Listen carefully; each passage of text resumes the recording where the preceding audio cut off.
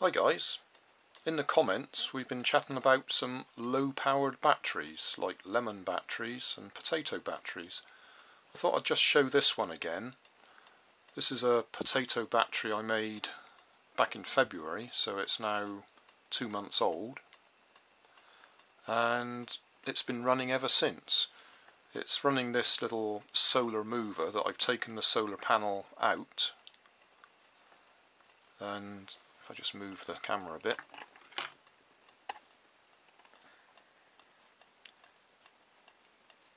you can see the pendulum rocking away inside there, just about. That's the little circuit board. You can't see the wires that go from it because they're very thin, hair-thin wires. But you can see the state of the potatoes. They're well past their best.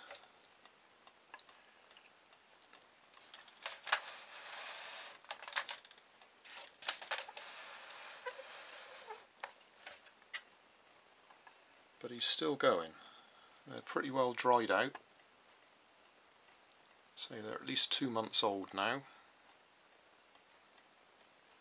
But still chucking out enough power to keep this fella going.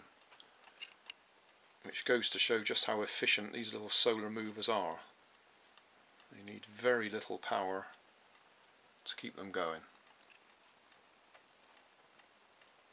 I'm quite surprised the potatoes haven't actually gone mouldy, but I think that's because they're indoors. They're just drying out rather than going mouldy, so they don't smell or anything. They're fine. The copper rods are getting quite a lot of verdigris on them, green,